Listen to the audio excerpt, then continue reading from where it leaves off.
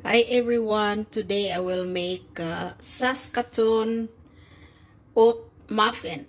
You can replace with blueberries if you'd like. And in this bowl here, I have 1 cup of flour, 1 teaspoon of baking powder, half a teaspoon of baking soda, half a teaspoon of salt, half a cup of brown sugar, and 1 cup of Saskatoon berries. In the container here, I have 1 cup of oatmeal and 1 cup of buttermilk.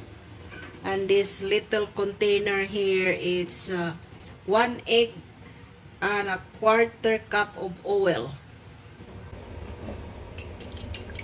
And add it into the flour mixture. And also the oatmeal mixture. Mix.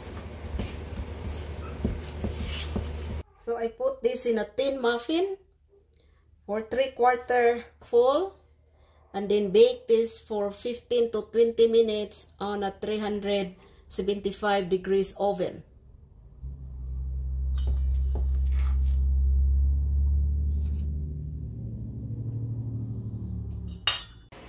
Muffins are ready. Looking pretty good. I'm tasting my muffin.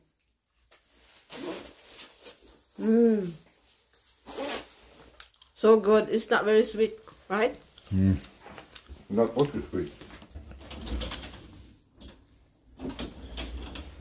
Thanks for watching. Sweet.